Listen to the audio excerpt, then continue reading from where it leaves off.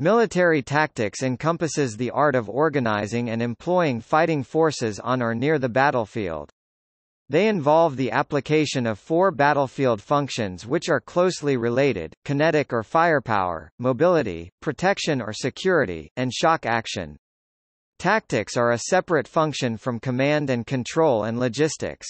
In contemporary military science, tactics are the lowest of three levels of warfighting, the higher levels being the strategic and operational levels.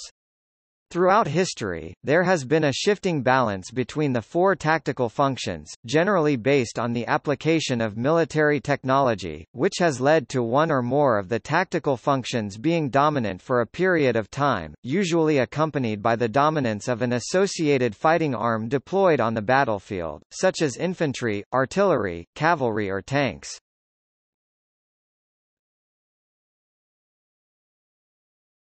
Topic: Tactical functions.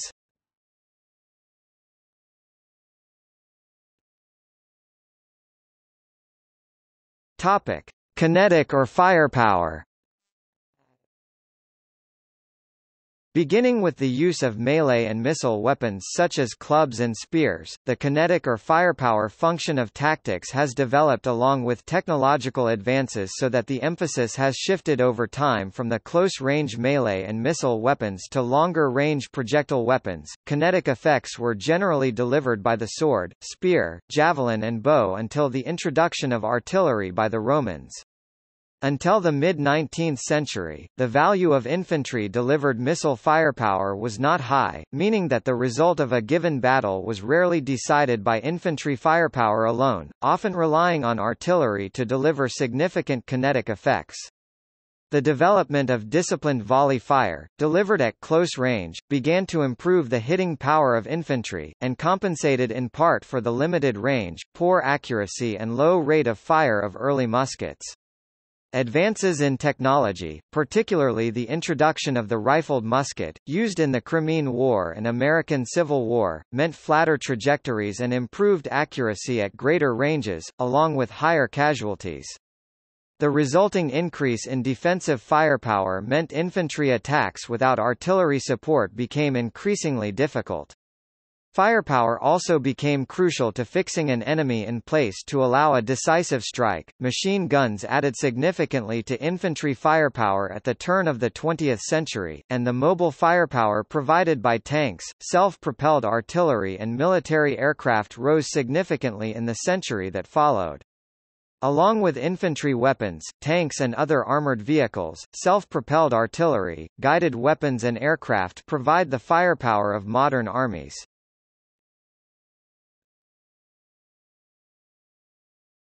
Topic: Mobility. Mobility, which determines how quickly a fighting force can move, was for most of human history limited by the speed of a soldier on foot, even when supplies were carried by beasts of burden. With this restriction, most armies could not travel more than 32 kilometers (20 miles) per day, unless traveling on rivers. Only small elements of a force such as cavalry or specially trained light troops could exceed this limit. This restriction on tactical mobility remained until the latter years of World War I, when the advent of the tank improved mobility sufficiently to allow decisive tactical maneuver. Despite this advance, full tactical mobility was not achieved until World War II, when armored and motorized formations achieved remarkable successes. However, large elements of the armies of World War II remained reliant on horse-drawn transport, which limited tactical mobility within the overall force. Tactical mobility can be limited by the use of field obstacles, often created by military engineers.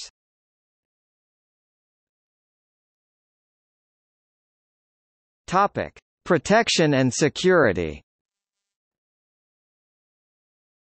Personal armor has been worn since the classical period to provide a measure of individual protection, which was also extended to include barding of the mount. The limitations of armor have always been weight and bulk, and its consequent effects on mobility as well as human and animal endurance. By the 18th and 19th centuries, personal armor had been largely discarded, until the re-introduction of helmets during World War I in response to the firepower of artillery. Armored fighting vehicles proliferated during World War II, and after that war, body armor returned for the infantry, particularly in Western armies. Fortifications, which have been used since ancient times, provide collective protection, and modern examples include entrenchments, roadblocks, barbed wire and minefields. Like obstacles, fortifications are often created by military engineers.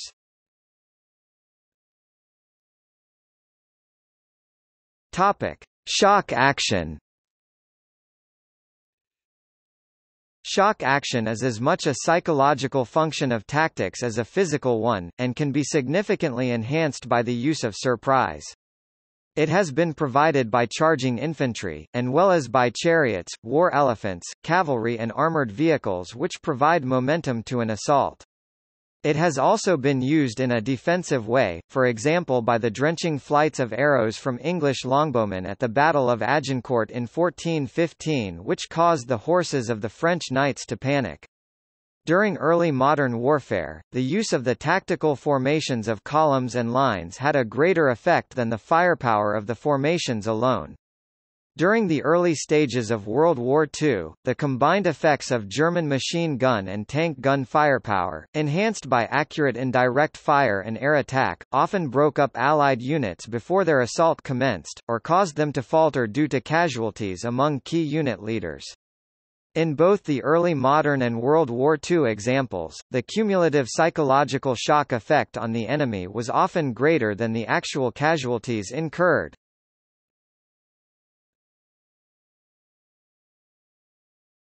Topic: Development over time. The development of tactics has involved a shifting balance between the four tactical functions since ancient times, and changes in firepower and mobility have been fundamental to these changes. Various models have been proposed to explain the interaction between the tactical functions and the dominance of individual fighting arms during different periods. J.F.C. Fuller proposed 3 tactical cycles in each of the classical and Christian eras. For the latter epoch, he proposed a shock cycle between 650 and 1450, a shock and projectile cycle 1450 to 1850, and a projectile cycle from 1850, with respect to the Western and North American warfare. During World War II, Tom Wintringham proposed 6 chronological periods, which alternate the dominance between unarmored and armored forces and highlight tactical trends in each period. Massed volley fire by archers brought infantry firepower to the fore in Japanese warfare in the second half of the 13th century, preceding the rise of the English longbowmen. The mobility and shock action of the Oirat-Mongol army at the Battle of Tumu in 1449 demonstrated that cavalry could still defeat a large infantry force.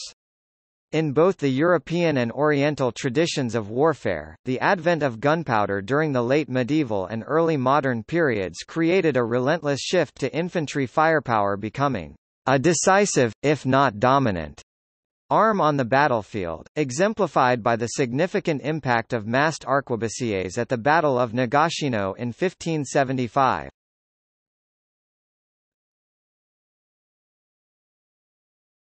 Topic: Combined arms tactics. The synchronization of the various fighting arms to achieve the tactical mission is known as combined arms tactics. One method of measuring tactical effectiveness is the extent to which the arms, including military aviation, are integrated on the battlefield. A key principle of effective combined arms tactics is that for maximum potential to be achieved, all elements of combined arms teams need the same level of mobility, and sufficient firepower and protection.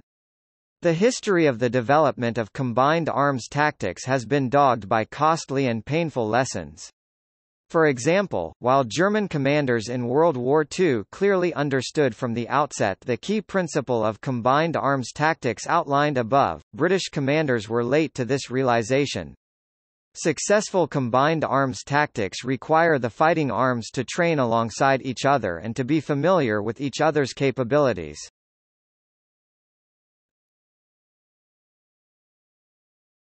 Topic: Impact of air power.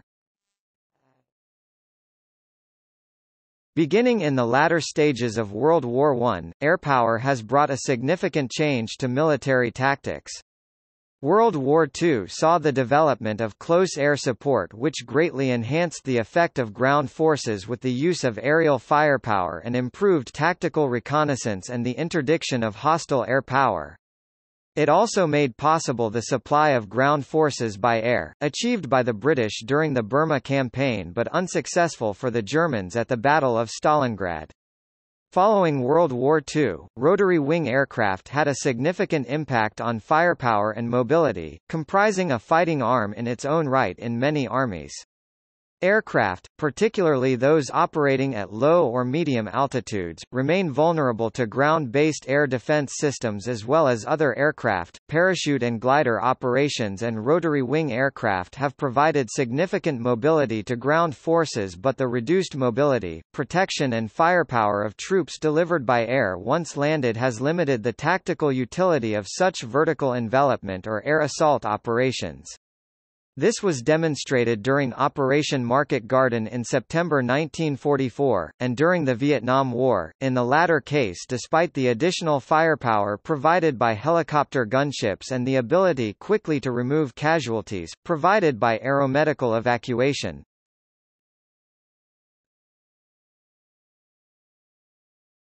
Topic: Concept.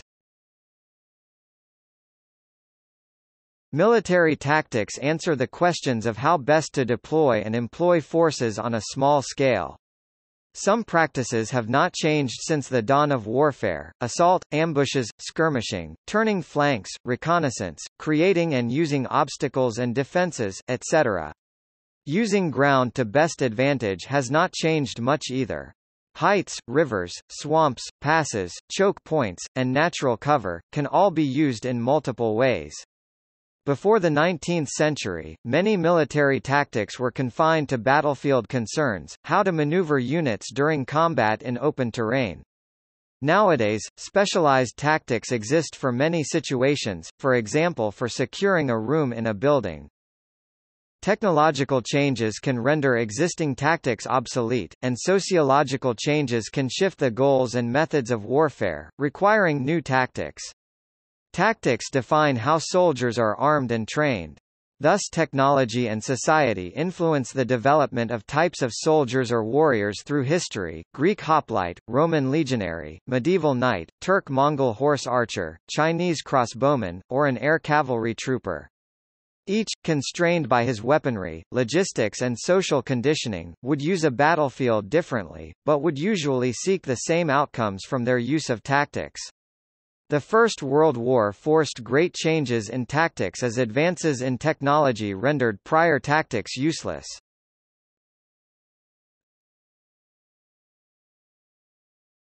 Topic: See also: